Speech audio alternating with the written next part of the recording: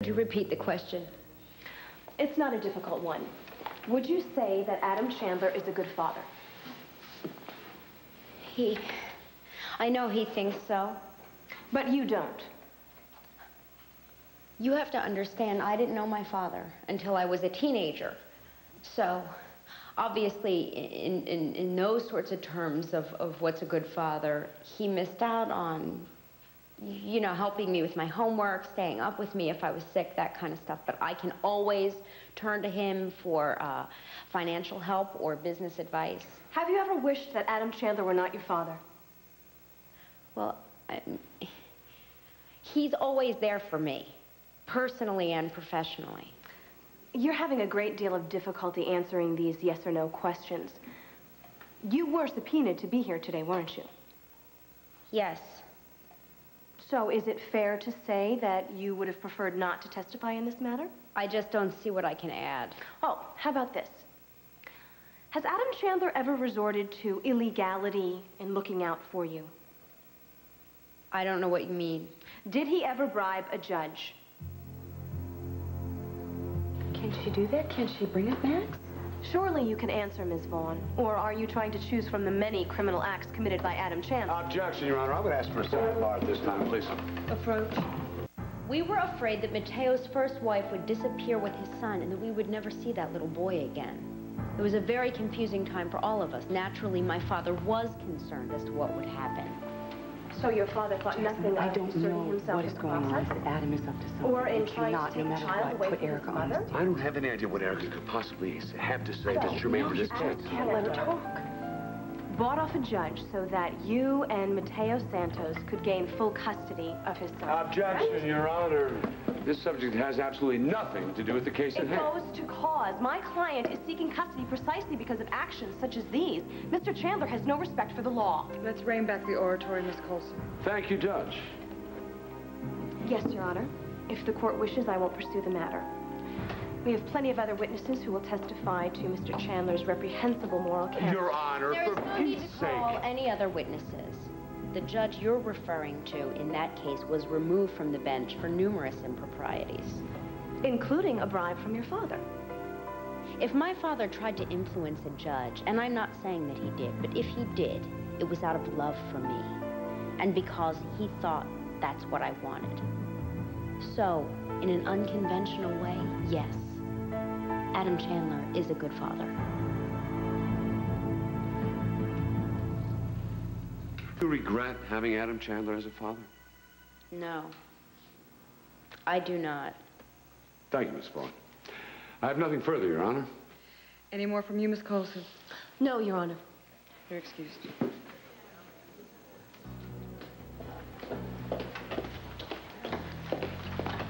I have to go.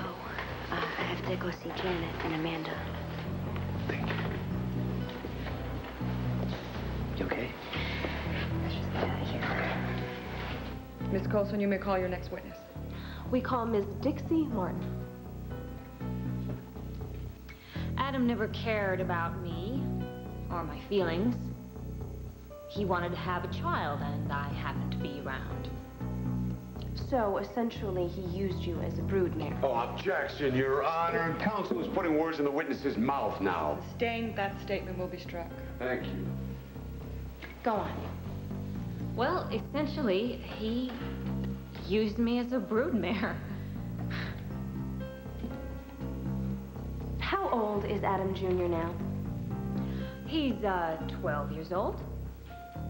Would you like to know if he regrets being Adam Chandler's son? Objection.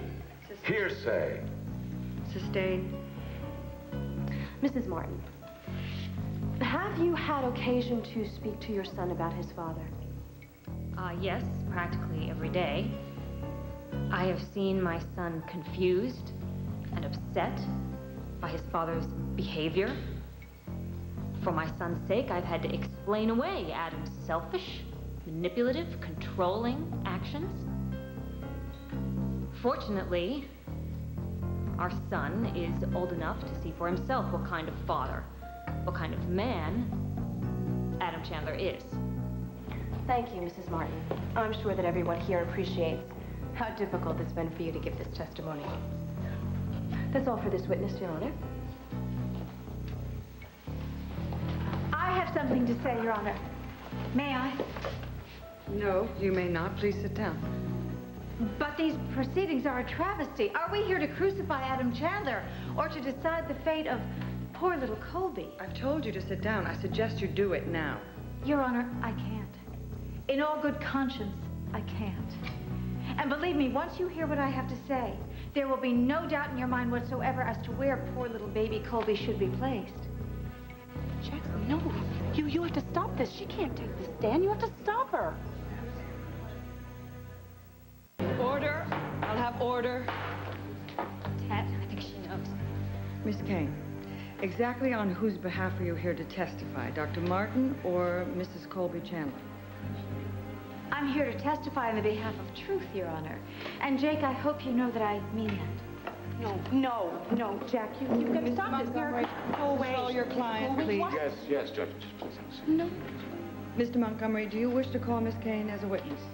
No, Your Honor, not in the least. Miss Colson? There you have it, Miss Kane. As neither party agrees to call you, I cannot allow you to testify. Of course you can, Your Honor. You're Judge Mayo. I understand you do pretty much what you like in Miss your Kane, courtroom. I'm warning you. For heaven's sakes, Your Honor, if this were a murder trial and I knew the identity of the killer, would you also throw me out? But this is not a murder trial. Now, leave my courtroom or I'll hold you in contempt. You cannot just kick me out as if I don't matter. I have very important information that could change the course of this entire Get it through your head, trial. Miss Kane. You cannot testify today. Well, if you won't allow me to take the witness stand, then I simply will speak from right here. You will be silent. Why is it that I am so misunderstood?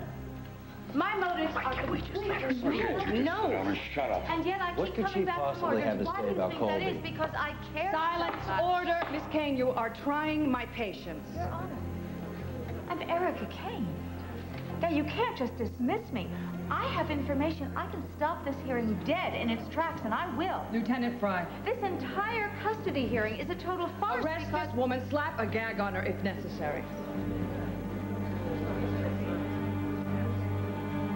Derek, how can you... Put her in How can I lockup let and this charge her with happen? contempt of court. Come on, don't make this hard. No, this is outrageous. Don't you know who I am? Forgotten already. Take her Adam, away. Adam! Jack! What the hell was that all about? Comic relief. All right, everyone, we're moving on. And if I hear so much as a hiccup from any of you, I'll throw you in jail, too. Get it? Miss Colson, please call your next witness. I call Jillian Andrashi Martin.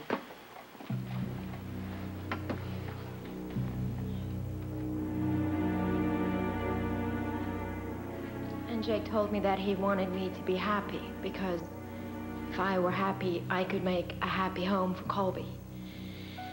And that's when I knew that he would be the perfect husband and the perfect father for Colby.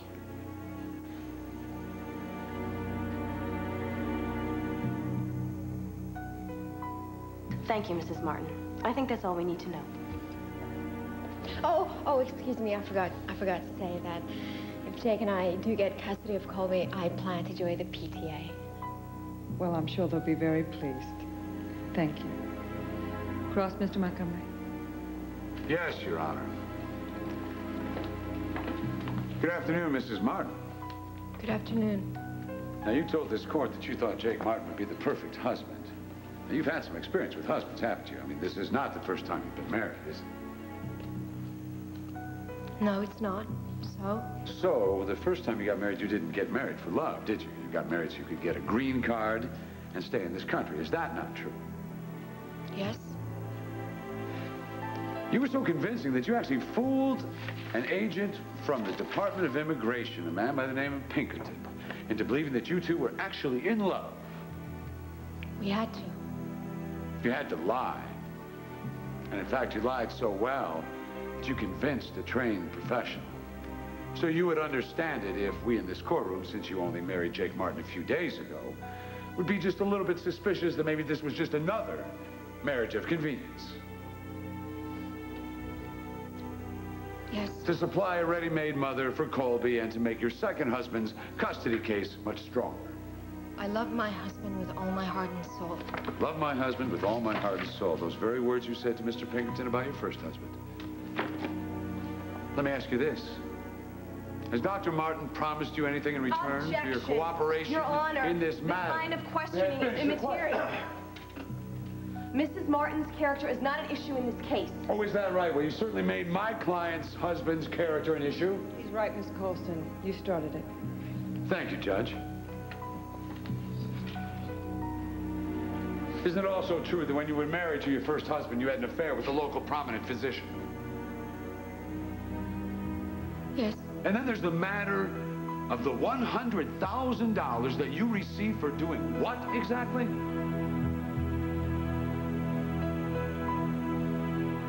And so that's why you became a fugitive from the law.